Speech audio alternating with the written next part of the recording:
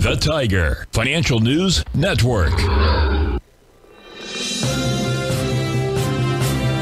TFNN. Headline News Update.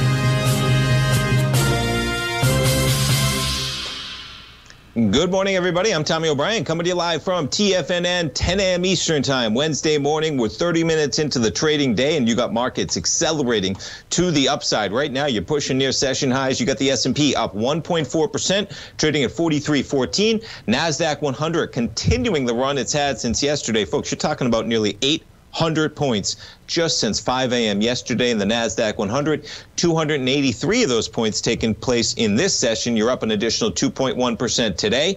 You got the Dow up more than 1% right now. You got the Russell up 2% as well, back above 2,000. You got crude right at about 97.65 right now. Crude up $1.18. Gold continuing to pull back down about $12 at 19.17. And on the day that we get a Fed announcement at 2 p.m. Eastern Time, all indications are we'll get a 25 basis point hike. This will be the liftoff, folks. We probably have 6 or 7 hikes coming down the line this year alone. That's as the data says now. We'll see what Chairman Powell has to say in his press conference coming up 4.5 hours from right now, 2:30 p.m. Eastern Time. Our man Dave White will be live on the air during that program, live programming during that time, folks. It's going to be an interesting day, to say the least. Jumping around to some of the headlines that kick things off. You get Russia saying a neutral Ukraine with an army could be a compromise. So you get potential easing of tensions with the war. We had President Zelensky speaking to Congress 1 hour ago. Remarkable when you think about a wartime address from President Zelensky.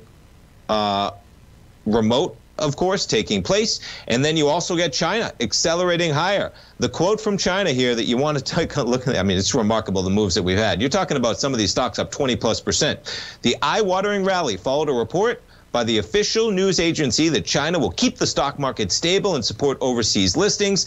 They also sought to resolve other woes that have plagued the market, particularly concerns over Beijing's tech crackdown, saying efforts to rectify internet platform companies should end soon. The market takes that, and boy, do they run with it, man. Alibaba up 18.4% right now. JD.com up 27% right now. Staggering numbers, but man, the fall has been pretty dramatic. They'll be talking about Alibaba on Fast Market coming up at 12 today.